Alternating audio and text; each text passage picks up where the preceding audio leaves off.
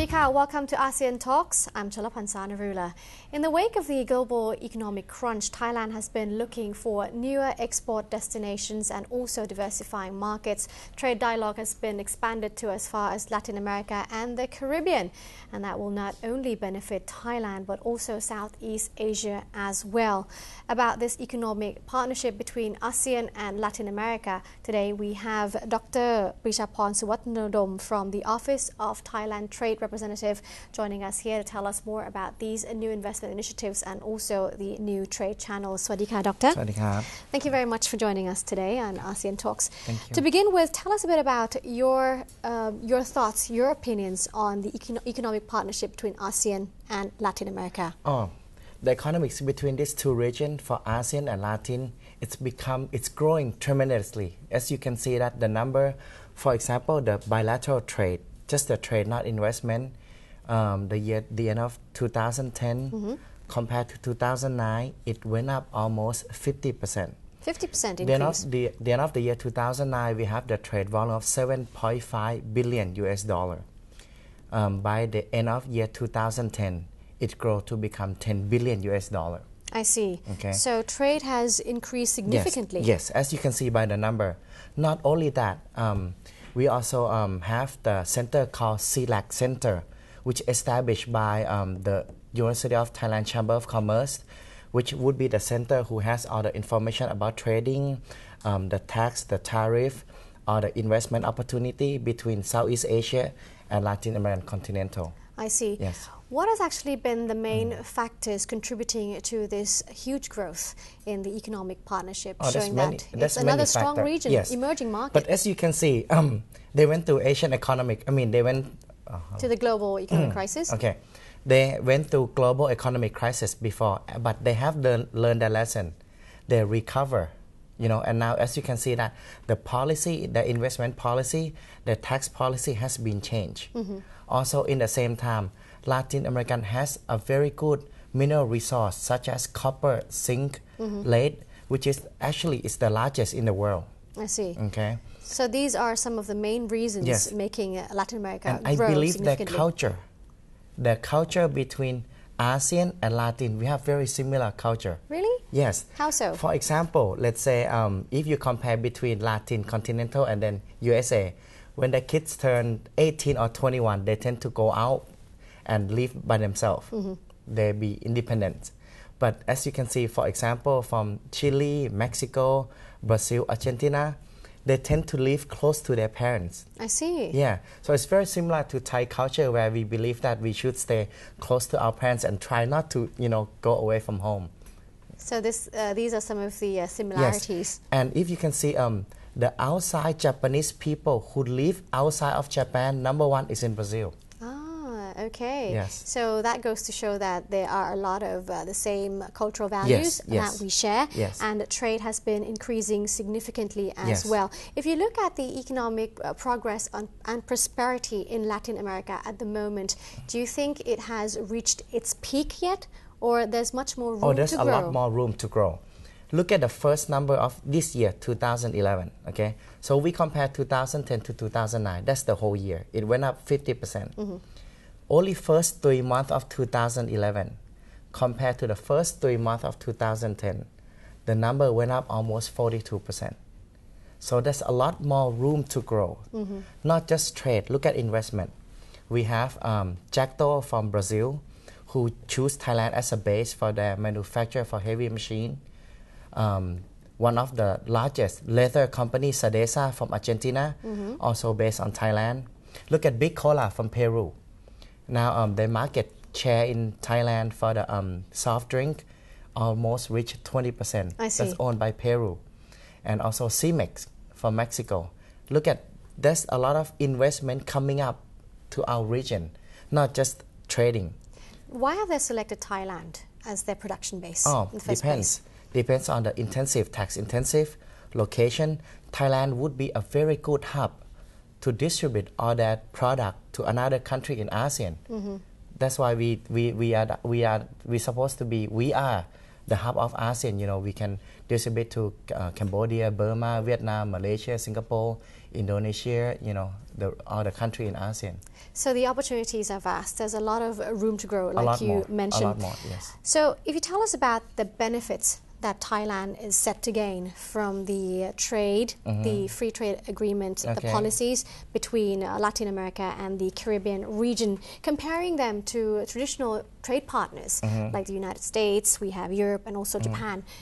These places are actually slowing down. Tell us about the advantages that Thai businessmen, or in fact the whole region of ASEAN, would be gaining. Let's look at it as a whole region. For ASEAN and US, of course, the relationship we have to keep going because that's our main major of our import and export between Thai and USA, Thai and EU, of course. But why not explore to the new market? Latin American, they are important. As you can see, one of the cover magazine, The Economist, a couple weeks ago, they say Latin America is a backbone of the earth. It's a backbone of the earth. So Latin America is a new explore region. Okay, so why not explore the new country? Okay, and in the same time, we are not the only one who go there. From my experience, I went to Brazil, Argentina, Chile, Peru, Mexico, Panama, Costa Rica. Korean is already going there. Malaysia, Indonesia, Singapore, China. So everybody's actually rushing to Latin America. Yes, actually, just last month, the government of China just finished building the national sport stadium and give to the government of Costa Rica. Okay, so they can see that they try to build the relationship between Latin American country and the ASEAN country. So the economic importance has now shifted to that region. It's become very attractive. It's becoming attractive. Yes. And is the government actually open to new investments? Very. They welcome the new investment. For example, Peru, Chile, they have a lot of mining, such as copper, silver, gold, lead, zinc. They're willing to have the foreign investor who go in and do concession for the mining. And this concession policy is pretty fair if you take a look at it. Now let's talk about some of the common trade that we currently have between some of the Latin American countries, Thailand and Latin America. Okay. Tell us a bit of some of those businesses. So, number one right now, we export, of course, pickup truck or the automobile parts, auto parts. What else? Auto parts, electronics? Auto parts, electronics part, washing machine, printer, microwave. That's what we number one export to Latin American country. But we also import a lot of mineral, for example, copper, zinc, frozen seafood, some agriculture business too. I see. Okay. But the thing is this. In order for us to increase the trade and enhance the investment, we need to work together as a team, as a Thailand team. For example, Ministry of Foreign Affairs, Ministry of Commerce, BOI, the Office of Thailand Trade Representative, we work together as a team, okay? So we separate step into like 3 parts. So first, we call it G2G, so government to government. If we have our government, which, let's say, for example, Dr. Prechaporn Suwatnodom, which the Thailand Trade Representative, has led many business delegates from Thailand to most of the country in Latin American country. If the government sector meet with the government sector, with the minister level, it makes a lot easier to work on the policy. So the doors are basically open. The door open for the government on both sides. They welcome us. We go them to make sure that we are very serious and we would like to do the business with you. That's G2G. Next, we call it O2O, organization to organization. That's why we also bring the president of Thailand Chamber of Commerce, the vice president of Federal of Thai Industry, and also we also have the Thai Latin Business Council, which is Kun Somkiat Anurad. So O2O, we go organization to organization.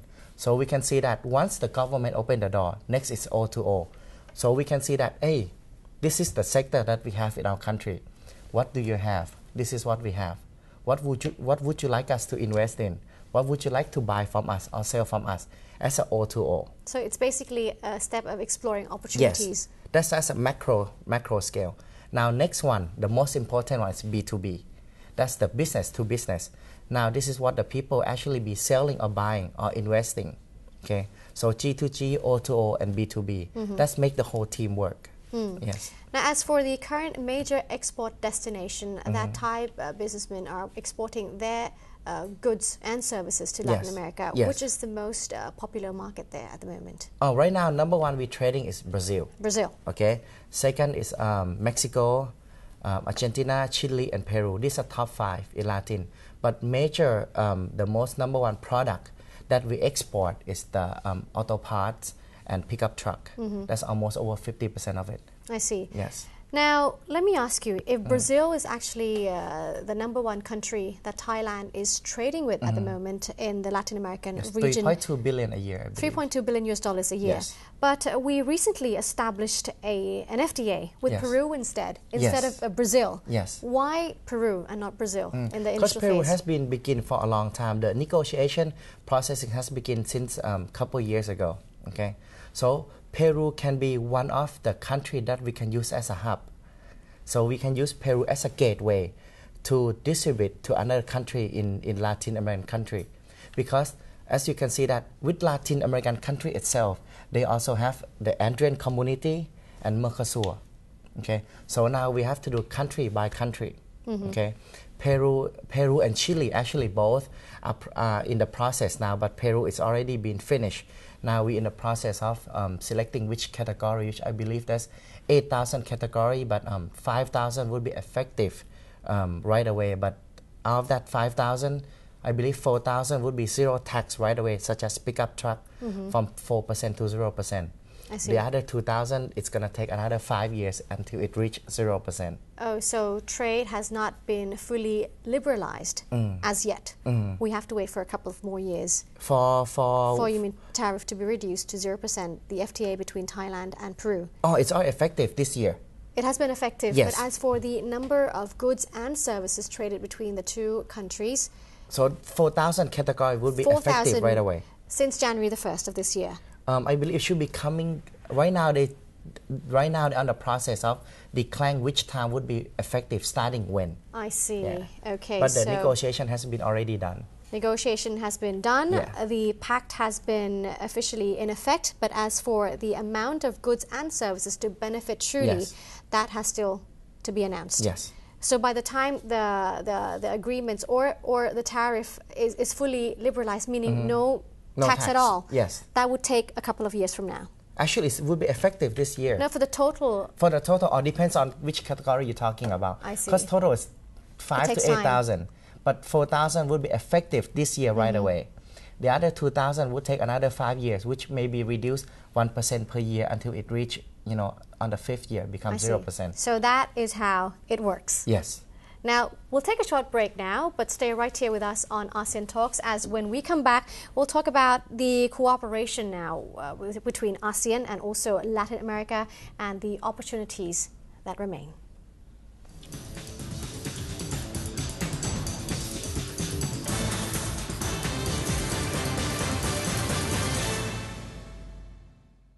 Welcome back. You stay with us on ASEAN Talks, and with us today is Dr. Prechaporn Suwatnodom from the Office of Thailand Trade Representative. We were talking about the Thailand and Peru FTA, which came into effect since January of this year. Let's now talk about the industries that are set to benefit from this agreement. I believe as a benefit for the category, I believe as a region as a whole, every product would benefit. But of course, number one is pickup truck, car, auto parts, which number one export, that we export from Thai to Peru. But in the same time, we also import a lot of zinc, lead, copper from Peru. Okay. Next category would be electronics parts, auto parts, computer parts, washing machine parts, radio parts, follow up, But there might be a small sector that we think it may be affected, which is fish meal. Because Thailand also produce fish meal. But Peru, they're also very good in producing fish meal. I see. So if FTA become effective, I believe maybe there would be some effect to our for the Thai business people who do fish meal business. I see. So we have a policy of assisting the people who do the fish meal. So basically, there are some minor challenges, and Thailand business people would have to sort of catch up and perhaps, make their fish meal better. Yes. to compete with the Peruvians. Okay, now let's talk about ASEAN. If Thailand is eyeing Latin America, are there other countries in the ASEAN region eyeing the same market? Oh, definitely. For example, we just came back from Peru. Peru is planning to build 7 new freeway, okay, and they give the concession fee, okay, for the other private sector from different country who would like to come and bidding to to collect the fee for the freeway, for the highway. The first 2 concession already been giveaway, already been complete, okay, but the third concession is on the process now, and believe it or not, 7 country it's on the process of bidding this third concession. Out of 7, 3 of them is from Asia. So a lot of Asians are interested in doing business there. They are there. going there. Mining in Chile, okay, Codelco. They already have the ASEAN office headquarters in China, which is Codelco is one of the largest mining company in Chile.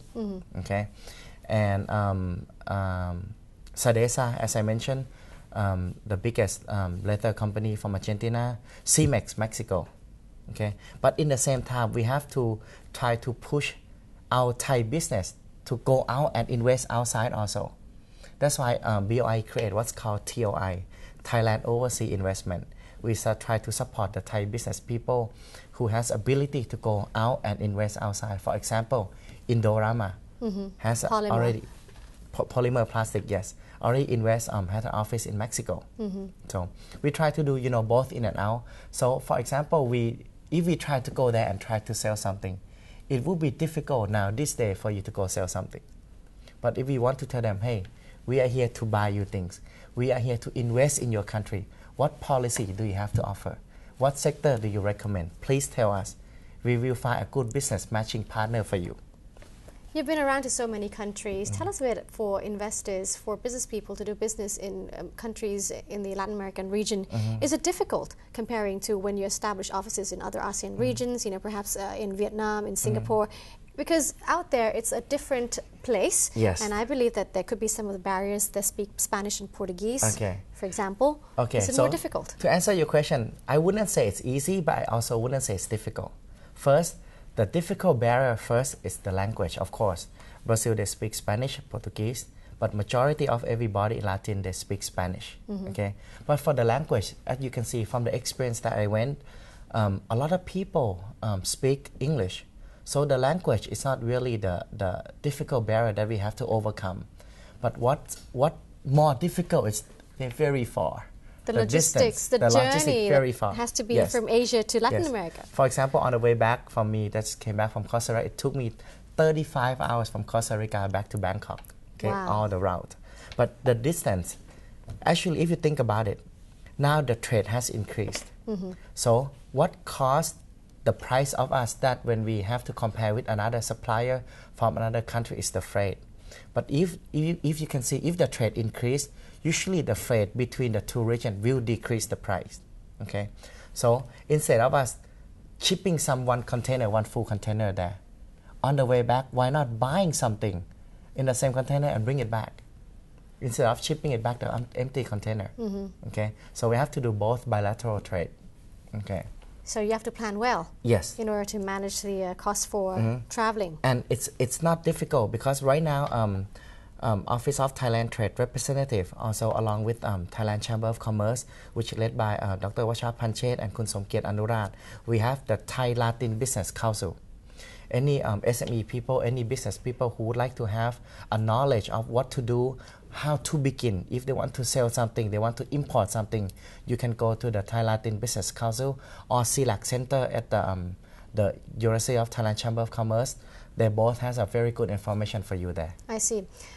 Being with Thailand Trade Representative Office, are you happy with this deal now? And what's your next step? The newer markets that you're trying to tap in, opportunities that are available for Thai Actually, every market businessmen. is important.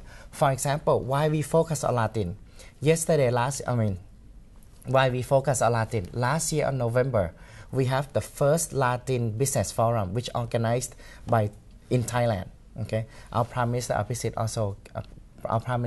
Vechachiwa also came and do the open ceremony. So it's a very big event.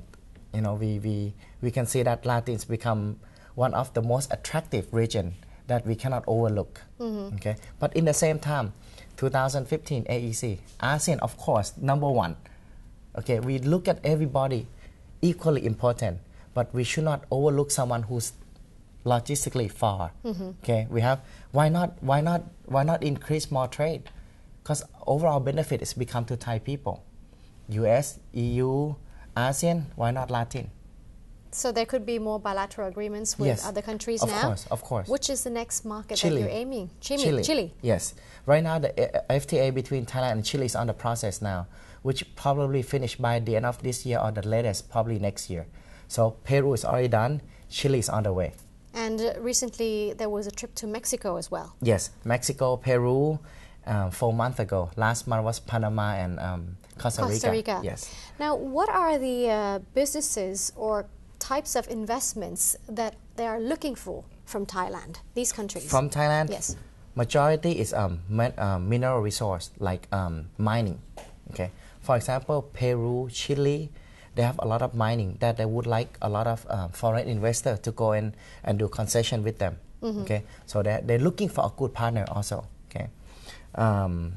For example, energy drink, soft drink. Instead of us try to bring down our costs and try to sell to USA, pass to Mexico, or sell to Mexico, why not go there and find a good partner and invest there? Because Mexico is a very big population. They drink a lot of coconut juice, they drink a lot of soft drink, they drink a lot of energy drink. Thailand we are one of the best people who do the coconut drink and energy drink. So these are some of the things that could happen in the near future. Also auto parts.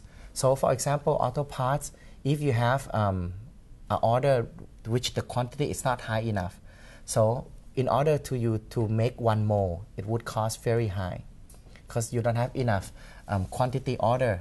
Is it worth it to build one more?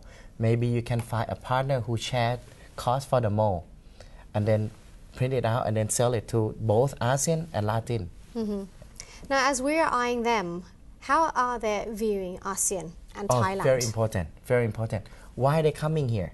Look at it. On March 30th, we just have a Peru Business Forum Day. They invite the Minister of Commerce from Peru to Thailand.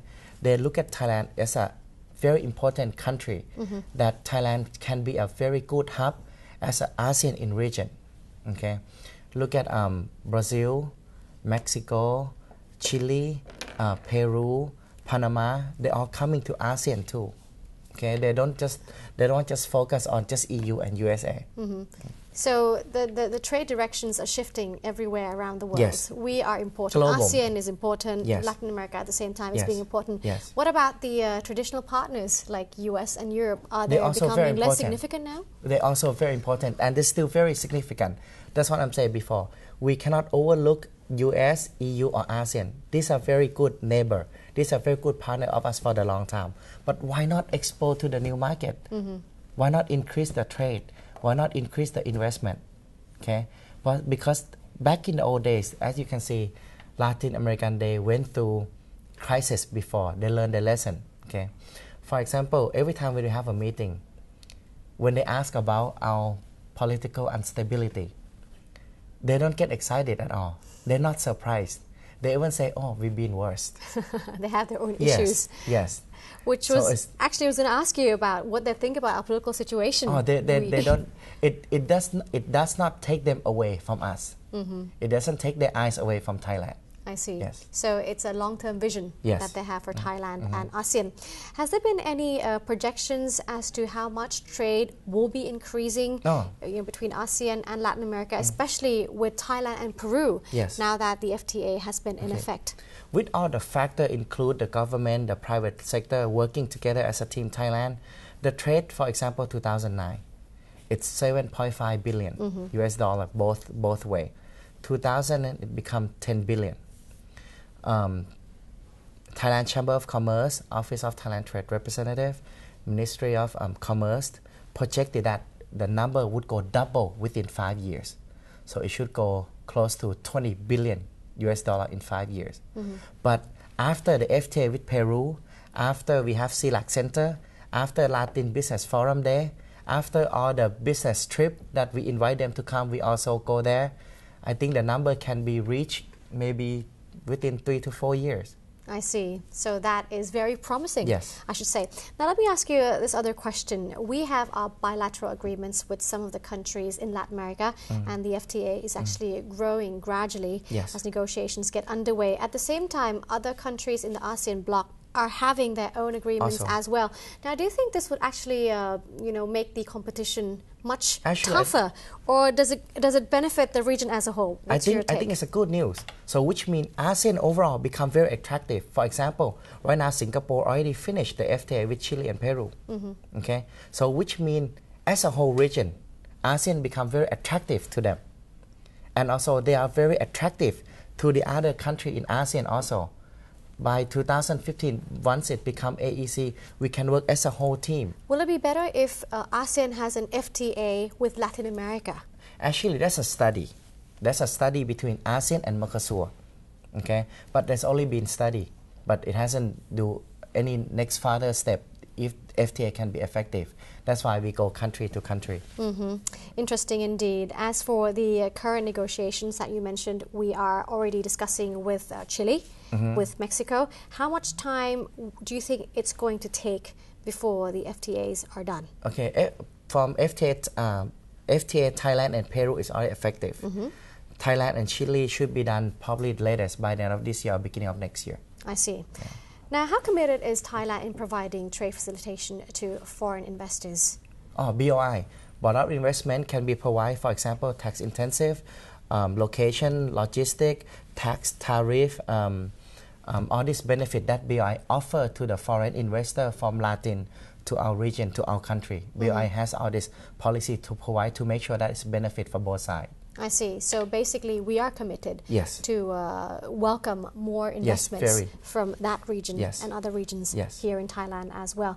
Now, before we end the show, let me talk a bit about the roles of Office of Thailand's Trade Representative in stimulating further economic cooperation, if not Latin America, but other nations that perhaps we could benefit from. Tell us a bit about your roles. Okay, so Thailand Trade Representative, which led by Kun Kiat Sithi Amor, which is the President of Thailand Trade Representative, Dr. Sutat Set Bunsang, Dr. Prechaporn Suwatnodom. These three leaders, they work together as a team. Okay, before, back in the old days, TTR office divide the world into 3 regions. So one people take 1/3, one person take 1/3, the other person take 1/3. Now they work together as a matrix. We look at the sector. We also take a look at the region also. So India, Japan, EU, USA, Canada, Latin, they all work together as a team. Depends on the sector, depends on the location. Okay. So basically, everybody's working hard yes. to initiate more trade opportunities yes. for Thailand. And that's all the time we have. Thanks to Dr. Prechaporn for joining us today. Sawasdee ka. Have a good day. And that was Dr. Prechaporn Suwatnodom from the Office of Thailand Trade Representative joining us today on ASEAN Talks. And that concludes today's edition. Thanks to all of you for spending part of your day with us as well. I'm Cholapansan Vrula. See you next time. Sawasdee ka.